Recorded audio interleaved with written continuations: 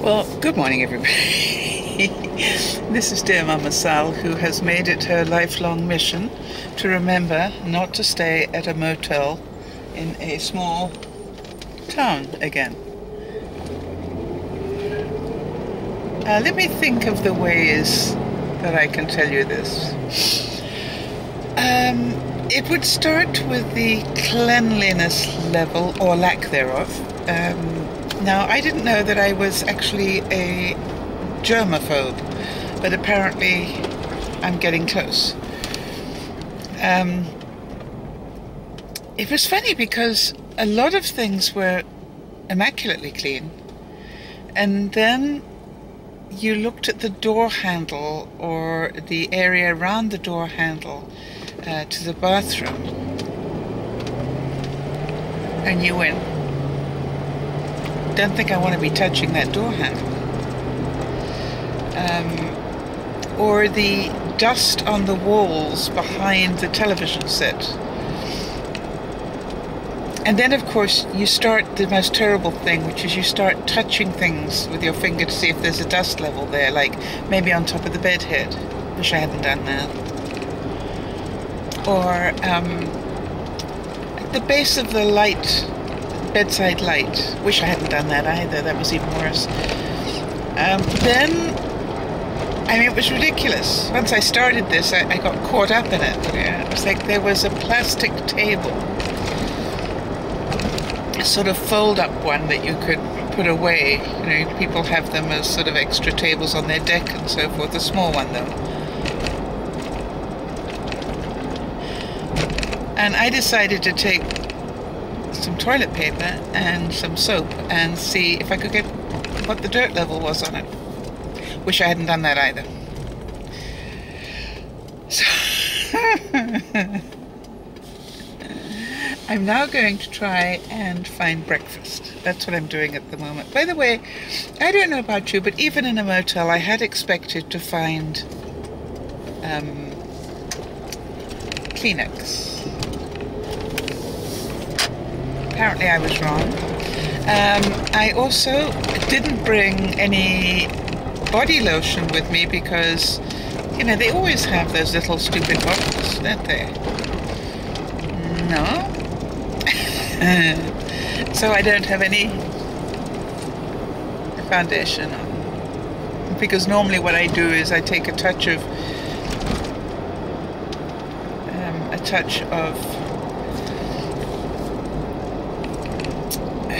body lotion and a little bit of bronzer, and I'm good to go.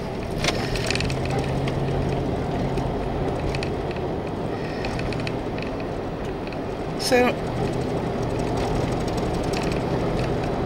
very, very interesting times.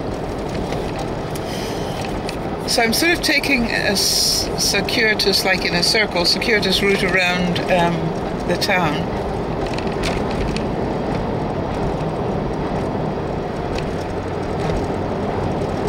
And it's interesting because I've heard a lot of people talk about maybe retiring here. Would not be high on my list, I have to tell you. Dirty Great Pulp Mill, which I'm certain keeps people employed, which is a good thing. But, you know, there is the aroma attached to pulp mills.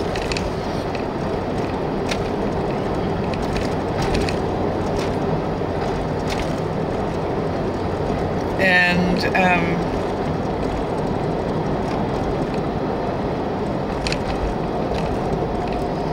generally not my idea of fun.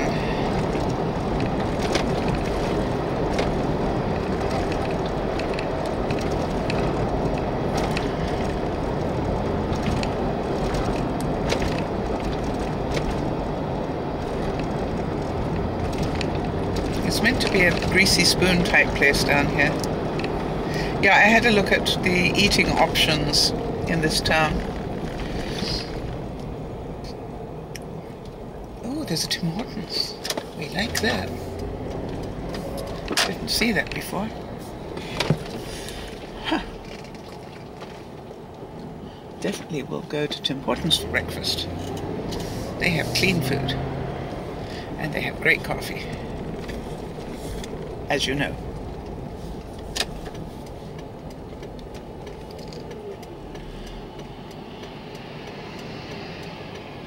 So that's good. I'm going to go and have some breakfast and then we'll talk some more on the way up. Bye-bye. Well, we're on the road again. And hi everybody, this is Dear Mama Sal, and this is now on my way to Kamloops. But I wanted to show you some of the scenery before I put the camera down, because this is the area where I did this cattle drive some years ago. The first one they ever had in this area, and it was amazing. We literally rode, I can't remember how many head of cattle, for 5 days, and ended up coming over the brow of a hill at sunrise with this whole herd, which meant the sun came up behind us. I mean, if you looked at the hill, the dust of all the hooves came up first against the skyline, and then suddenly the silhouette of all the cows, and then the drovers, the outriders, and then the rest of us following it. It was really very dramatic. And then what we did is we rode in a box formation, a sort of oblong box formation, when we came into town. And we rode this whole herd through downtown Kamloops. Well, it felt like downtown Kamloops, I'm not sure if it was. But we rode them between us, if you like. So all the riders formed this oblong square on the outside.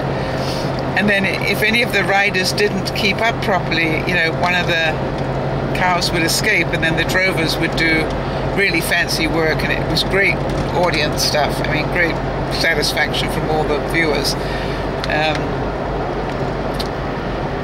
And so it was really good.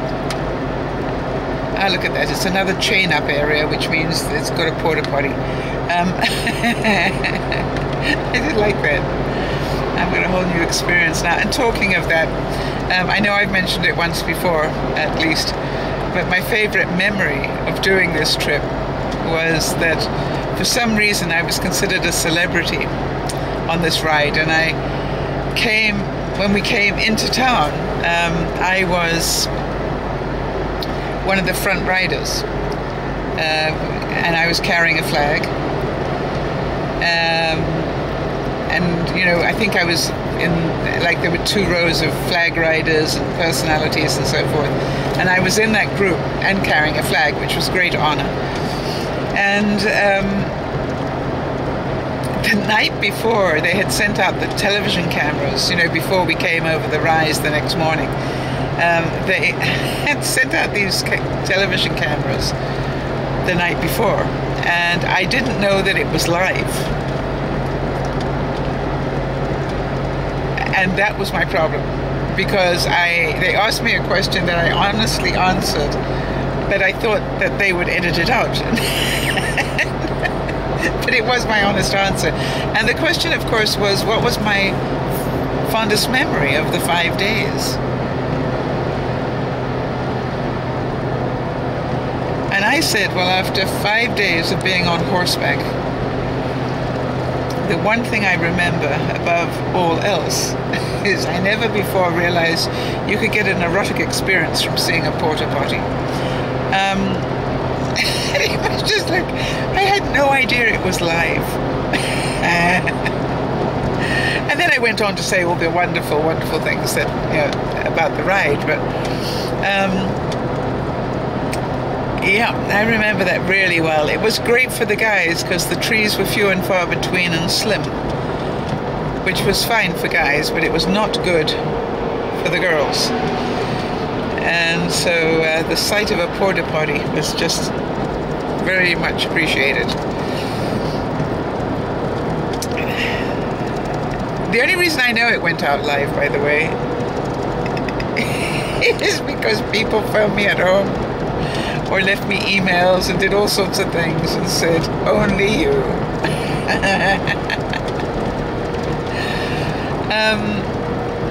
But it was fun, and they also knew, because that's how I originally met them, funny enough. I was giving a speech one day for the Chamber of Commerce or something up this way. It must have been the start of Small Business Week or something like that, but they'd invited me up to do the opening speech, and I came up. And there were these guys in 10-gallon hats. Now, you know that part of me that's British goes, you do not wear a hat inside, gentlemen. And so, being who I am, I turned to my host and I said, okay, who are the guys in the 10-gallon hats?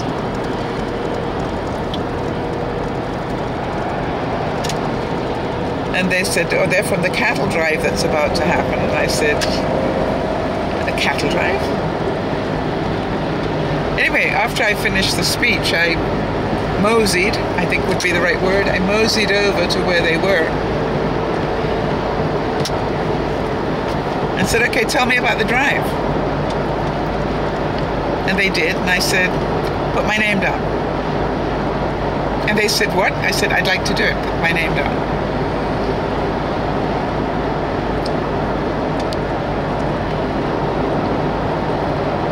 And it was blistering hot. Oh gosh, I'm not going to be able to convert this. Lordy, lordy. Let me think. It was well into the 80s, if not 90s. I think that would be about right. For those of you who've like to Google, it was over 40 degrees Celsius. It was hot. And my fondest memories of this whole trip, as I look at this area around here, was that, you know, on the first day, you know, they'd bring in a big water truck so that we could all wash. And you'd be amazed how well you wash, you know. With a water truck, with everybody watching you. It's quite interesting. Actually, the trick is you take a bucket of water back to your tent and do what you need to do. So then, the second day I noticed people were there, but not for as long. By the third day, people were there, but definitely not as long. And by the fourth day, we began to feel a bit like we were cowboys.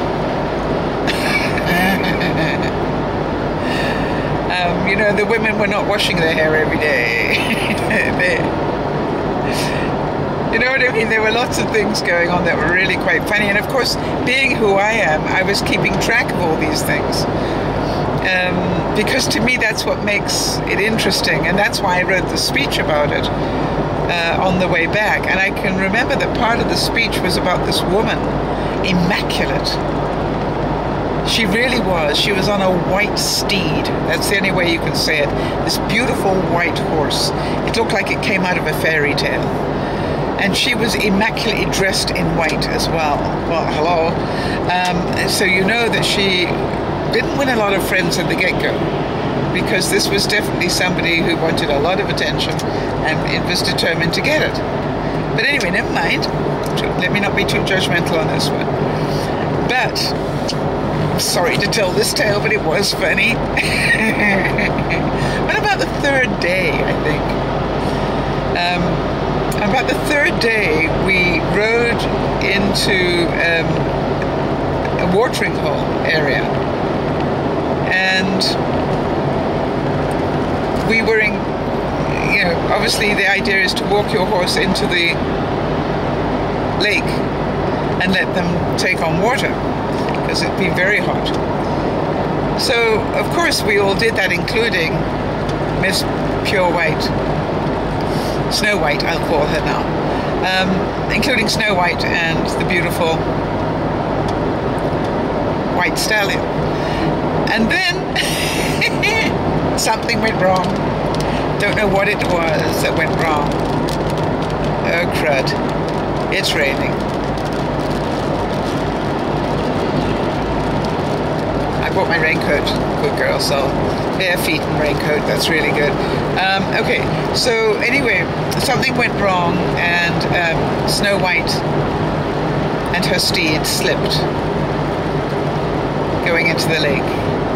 And it got worse for some reason. The steed slipped seriously and fell over. It fell over and dumped Snow White unceremoniously into the lake.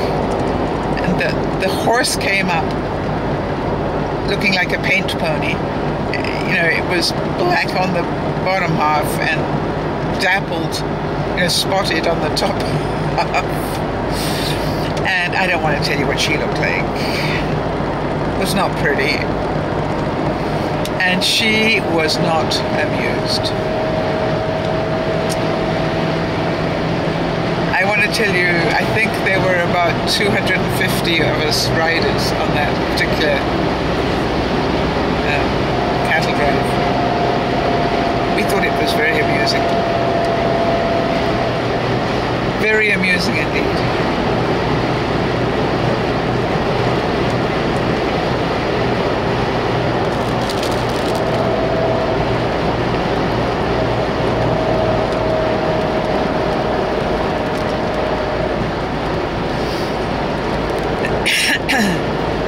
So,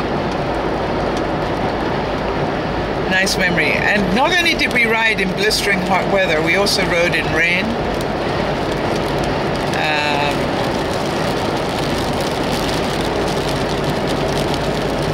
It was really incredibly arduous in terms of the weather. But that's why you remember it. You know, it's like I keep saying to you guys, you know, life is about memories, and I knew that would be a memory for a lifetime, and that's why I did it. But I can remember waking up this one morning where there had been torrential rain all night. Torrential rain. It's like it is right now. Anyway, and I was pretty sure that half of the city slickers didn't know not to have their luggage touching the canvas. Ooh, that's really bad right now. I thought a lot of the city slickers, you know, who probably never camped before, didn't know to have not to have anything touching the canvas because it would leak then. And a lot of them came out of those tents that morning dripping wet. Okay, sure. Dripping wet. I mean, really horrific. And I actually was fairly well up on this hill where we'd all tented. They made us all pitch our tents on a hill, I guess because they knew it was going to rain. I don't know, but that's what we did. And I was pretty far up the hill, which was a good thing. Because as I came out to meet the sunrise, and I'm not a morning person, as you know, there were all sorts of bedraggled people beneath me, you know, below where I was. And I just looked down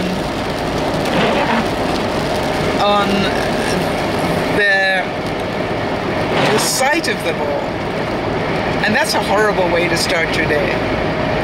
And then in my best speaker's voice, projected right the way down the whole hill. Like it was the Sermon from the Mount, if you can imagine.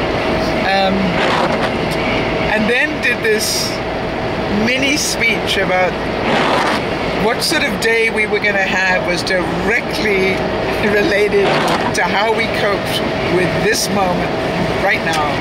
And did anybody want to have fun today, or were we just going to be drowned rats and be concerned about how we looked? And it was amazing the reaction that I got. I got a round of applause from you know, a lot of people. I got heckling of "we want to have fun," and you know, it was just a fun reaction. But of course, in doing that, it cemented the fact that they did have a professional speaker on board. And so on the very last night we had a big dance type thing. And they asked me, and they had, you know, a couple of dignitaries there. And then they asked me if I would do a speech on behalf of all the happy campers that had been on the drive. And I did. And I did one about some of the funniest moments I could remember.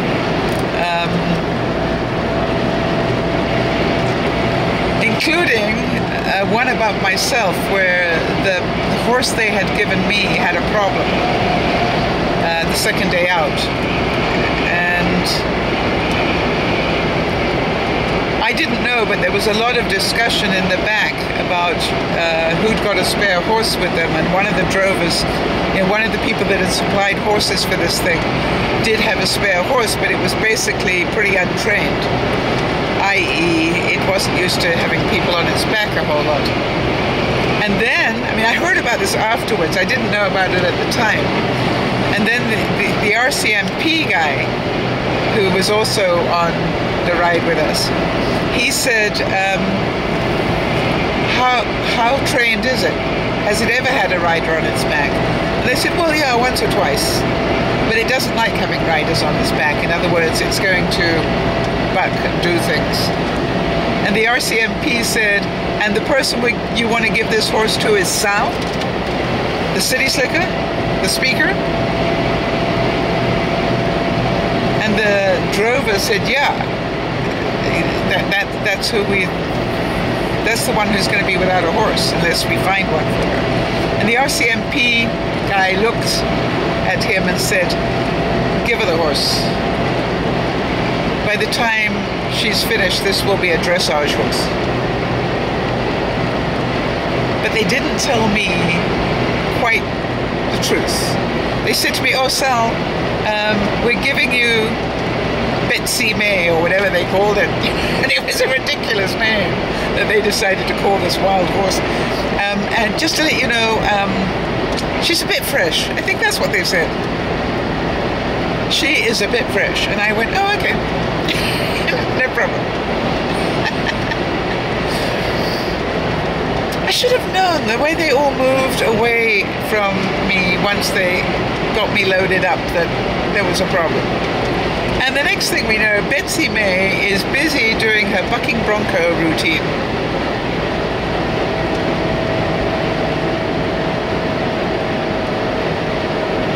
And I'm afraid that I, in turn, did my best imitation of a bronco rider in the local rodeo show. Because I hung on for dear life with my knees and my thighs. But I want to tell you,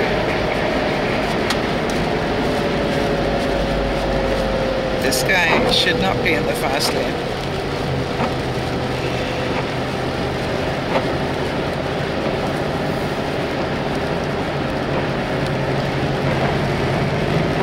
Okay, anyway, so every time that he landed, I put my heels into him hard. And I guess he did it about 10 times. He was good, actually. And luckily, I was still fairly fit in those days. But after about the 10th time, he gave up. And just walked forward. I made a lot of fans that day. There were a lot of people that had me on their A-list for entertainment. I did come across the RCMP guy after I heard the story.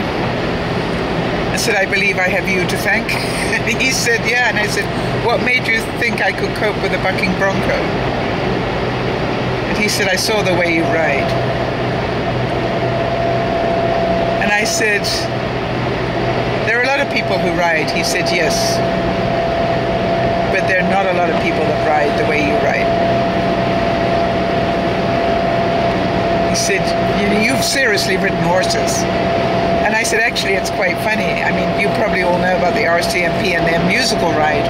Well, as a child, I actually was in a huge musical ride that went around the country in the summer to all the big agricultural shows and did these demonstrations. And in fact, I was better than part of the ride. I was the comedy routine at the end of it. You know, there were all these beautiful fancy horses at the front, and then they went down in size and dignity, I think. And then right at the end, there was Sam, on a sort of a little bit bigger than you can imagine Shetland pony, but it was bigger than that. But it was small by comparison to the ones up front. And the whole thing was that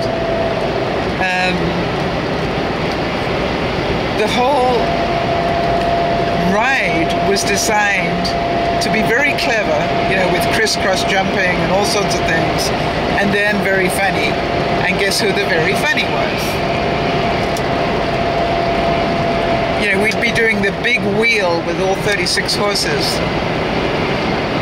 And instead of having me right in the middle, where I'd have to do the least work, they'd have me on the outside of the big thoroughbreds, which meant that I had to be doing basically a gallop around to try and keep up, and I never could.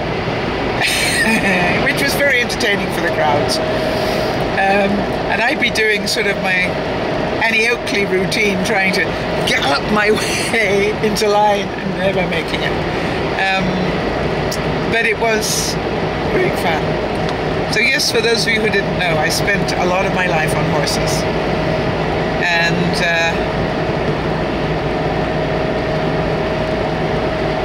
I really have great memories of those days. Had a lot of accidents, I must admit, but also had a lot of fun. So very, very grateful for it all.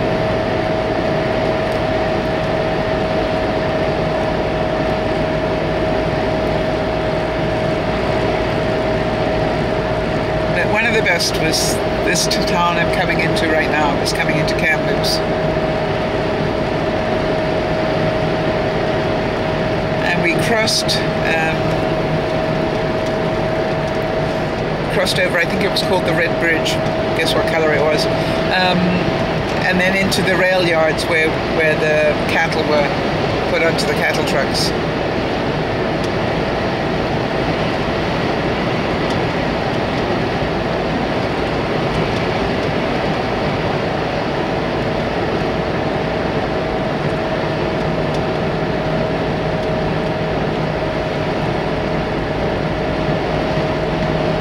Nice memories.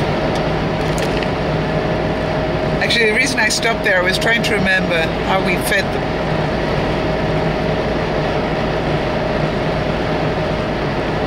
But now that I think about it, as we hit each stop at night, we had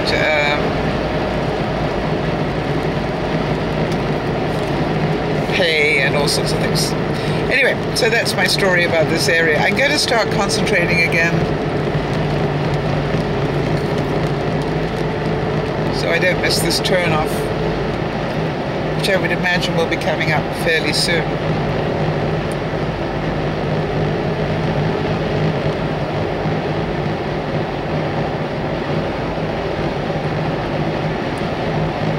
Very pretty area.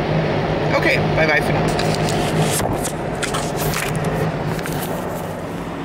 Well, just after I said that, I came around a corner and there was a rest stop, but I want to show you why I actually stopped.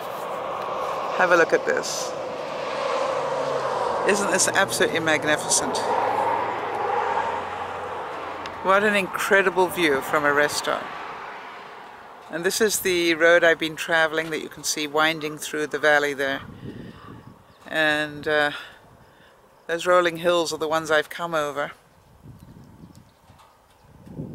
Just amazing. And that big house I was talking about, I wonder if I can get closer to it.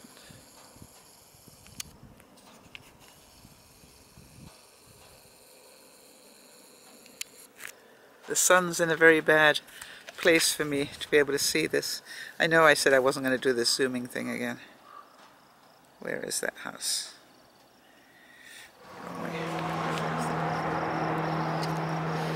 Well, I was watching a train on the other side of the lake there. And then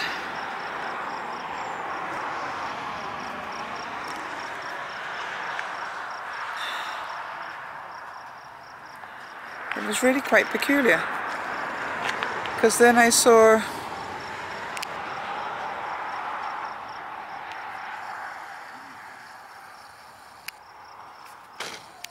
this sign: caution, there may be rattlesnakes in this area. I'll be leaving now.